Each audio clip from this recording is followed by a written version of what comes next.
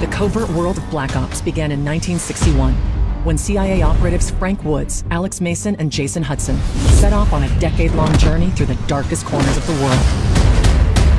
That journey culminated in 1968, when they stopped the plot to activate deadly sleeper agents embedded inside the United States.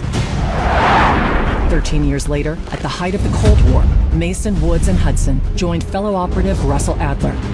Together, they hunted down the Soviet spy Perseus, leader of a rogue organization intent on dismantling the West.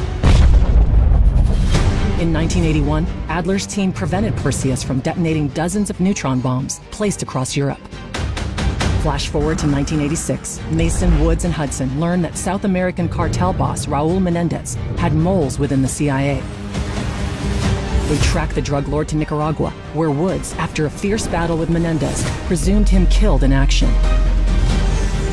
3 years later, in 1989, a CIA operation in Panama ended tragically when Woods was tricked into shooting and killing his best friend, Alex Mason.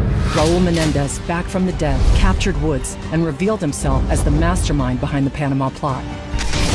He then killed Hudson and shot Woods, leaving him maimed but alive, so that Woods might suffer as Menendez had suffered.